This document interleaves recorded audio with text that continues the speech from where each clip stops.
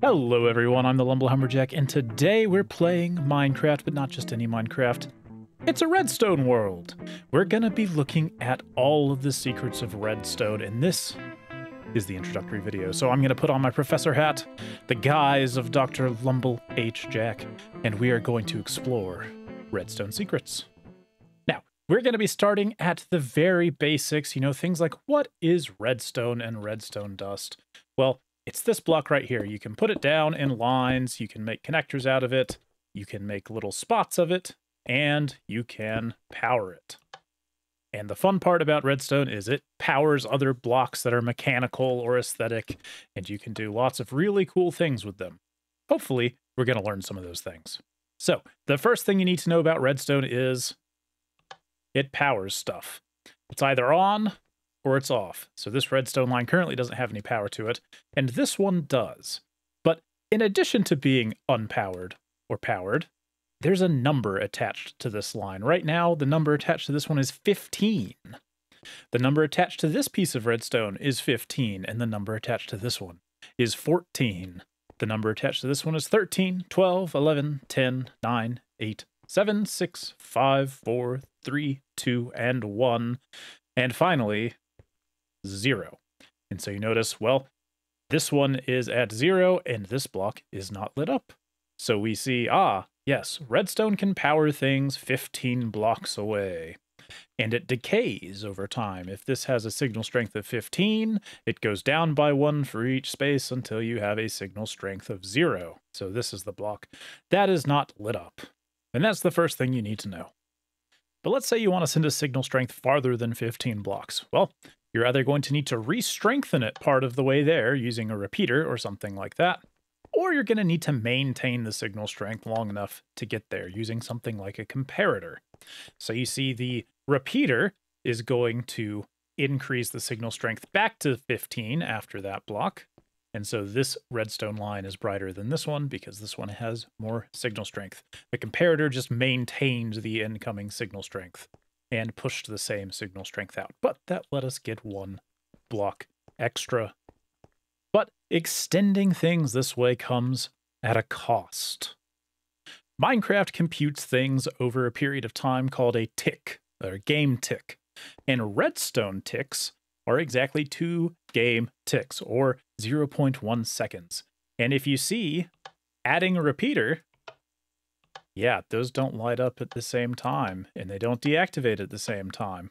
So using repeaters and other such redstone mechanisms adds a delay. Repeaters specifically add a delay of 1 to 4 ticks, depending on how you set them. Right now it's set to a delay of 1, but if you right-click it, it goes to 2, 3, and 4. And so with this knowledge, you know, if I send a signal into a repeater, it's going to delay that signal by some amount of time. Now, to power redstone, you've got a couple of different options. We've already looked at levers, and there's also buttons and pressure plates that we'll talk about later. But one that we want to look at is the redstone torch. When you put down a redstone torch, it sends power to all of the adjacent blocks, and you can see that one lights up. But there's an exception. If you put a redstone torch on a contraption or a mechanism, it's not going to power that block. So that's something that you have to work around. Similarly to redstone torches, blocks of redstone also provide power to adjacent blocks. And these two are very useful, so you're going to want to get comfortable with them. Now, something else cool about redstone torches is that if they're attached to an opaque block, we call this type of block opaque because you can't see through it. Something like glass would be transparent. And if you provide power to an opaque block, it'll turn off the redstone torch. But not always.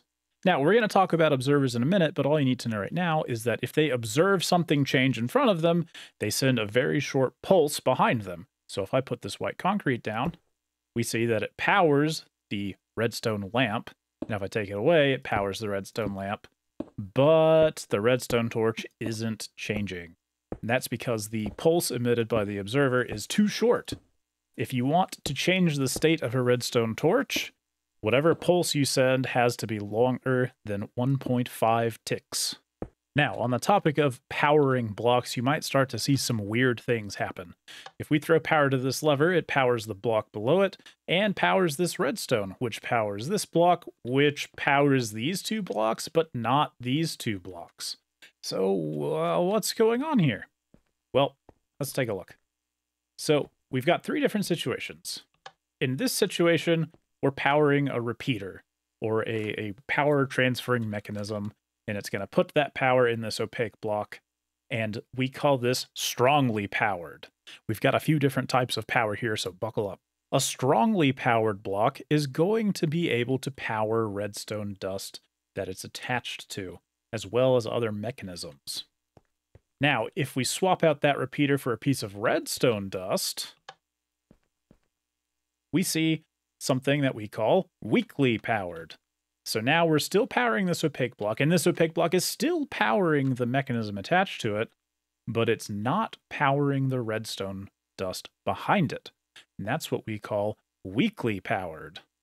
And lastly, something to keep in mind is that opaque blocks can never directly power another opaque block. There must be dust in between them.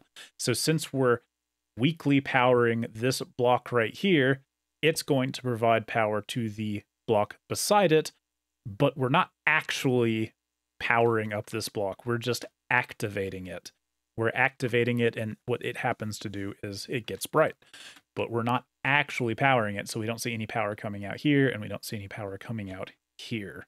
So there is a bit of a lexicographical difference between powering and activating that it's going to be useful to keep in mind. But let's move on. Aside from opaque blocks, we've got transparent blocks like glass. And the thing you need to know about these is, well, you can never power them. They can't be powered, and they can't transfer power. So that's something that we can make use of. If we look at this setup, when I power this lever, it's going to send power along this redstone over to our lamp here. But what we're going to notice is that the opaque block cuts the redstone line, and we call this cutting the redstone line. And that is something that we can make use of in contraptions. On the other hand, if we try this same setup with a transparent block, it doesn't cut the redstone line. The redstone slips right by that corner there and keeps on going, and that's something that we can make use of. So if you put transparent blocks down, you can run a line of redstone vertically up them to power something at the top. Similarly, slabs count as transparent blocks, and so you can make the same sort of tower. And lastly, remember that you can power opaque blocks, but not transparent blocks. So if you want to power your contraptions, keep in mind what type of block you're using. All right, that's it for the easy stuff. Now we get to talk about comparators. So the basics of comparators. What does a comparator do? Well, it maintains signal strength if there's nothing else attached to it. Whatever signal strength comes in the back, it sends that signal strength out the front. But it's all in the name, right? A comparator. So this item is going to compare redstone strengths. So we see here now we're powering the back of this comparator, but nothing's happening. And if we come over here to this one and power it, oh, we see now something is happening. So what's the difference? Well, the redstone signal coming into the comparator here is 14, and the redstone signal coming in from the side is 15. Since the redstone signal from the side is bigger than the redstone signal coming in from the back, it's not going to transfer power to the front. That's how a comparator works. On the other side, we've got a signal strength of 15 going in the back, a signal strength of 14 going in the side, so it is going to pass on the signal strength. So one of the base functions of a comparator is to compare signal strengths that are coming in, and that will tell it whether or not to activate the lines going out. Now, there is another function of comparators that is a little harder to understand, but it's not too bad. So we've got a lever here, some redstone dust. We've got a redstone signal of 14 going in from this side, a redstone signal of 13 going in from this side. And once we power this, we've got a redstone signal of 15 going in from the back. Now, you'll notice that this little knob on top is lit up, that's because we have it in subtraction mode. So we've got a size of 15 going in the back, and a 14 from one side, a 13 from the other side, and we see, oh, well, only one piece of redstone dust is lit up, and it's got a signal strength of 1. Otherwise, this block would be lit up. So what does subtraction mode do? Well, it takes the greater of the two redstone signals coming in from the side, in case this one, the signal strength of 14, and it subtracts it from the signal strength coming in the back. So we've got 15 minus 14 is 1. If I break this, we see, oh, okay, now the signal strength going into the side is 13, so it's going to give us a signal strength of 2 on the other side.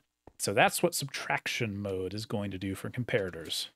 Now, they do a lot of other stuff, like counting the number of items inside of other items and giving a signal strength based on that, but I think we're going to dedicate a whole video to that at some point, so keep a lookout for that. All right, well, the next thing that we want to look at is pistons. They push things. When you power a piston, it extends, and when you unpower it, it retracts. It's worth noting that it takes 1.5 ticks to extend a piston. That'll be helpful in just a moment. Another helpful thing to keep in mind is that you have to be careful about how you power a piston.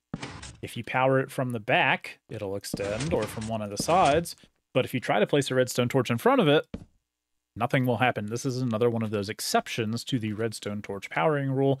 It can't power pistons from the front. Otherwise, it would get bonked. Another type of piston is the sticky piston. It will extend, and it will retract. And so you see it has this little bit of glue on the front, or slime, and as long as you put something in front of it, it'll push that, and it will pull it back. So we couldn't put a redstone torch in front of a piston and make it work, but if we just power a block in front of it, it should still work. And we see, yes, it does. Right, so you power the block, and it extends. And when it becomes unpowered, because the lever broke, it retracts. But more interestingly, if you power the piston directly, all of a sudden the sticky piston isn't quite as sticky. Remember what I said about the time it takes a piston to extend? Well, if you send a signal length less than 1.5 ticks to a piston, it's going to do something weird like this, where it extends and then immediately retracts, but leaves the block that it was holding behind, or vice versa. It'll extend, grab the block, and immediately retract. And that is definitely something that we can make use of in cool machines. Another thing you might notice with pistons is that, well, they don't always work. If you try to push too many things, nothing is going to happen. The solution for this is try to push fewer things. And hopefully you'll find out, yes, we can push things as long as there are only 12 blocks. So the piston push limit is 12, and that is definitely something that we're going to have to remember. Another fun thing that we can think about is weird situations with pistons. So, let's recap. We've got a powered opaque block that has turned off this redstone torch. When we flip this switch, that redstone torch is going to come on, and it's going to power this opaque block, which is going to power our piston. And there we go. We can see, yes, that works exactly as we think it should. Now, if we were to instead power a transparent block, we would expect nothing to happen, because you're not supposed to be able to power transparent blocks, but this still seems to work. Well, what if we just got rid of that block altogether? Certainly this won't work in a really weird way. So this phenomenon is a really interesting idea called Quasi Connectivity. This redstone torch is powering this piston as if there were an opaque block above it, because that's just how it works. That used to be considered a bug, but it isn't. This is redstone working as intended, apparently. And you can do some really cool stuff with this. But that, too, is beyond the scope of this introductory video. Now, as I put this video together, I realized something. There is one secret that I didn't even know. this was all a lot more complicated than I thought it would be.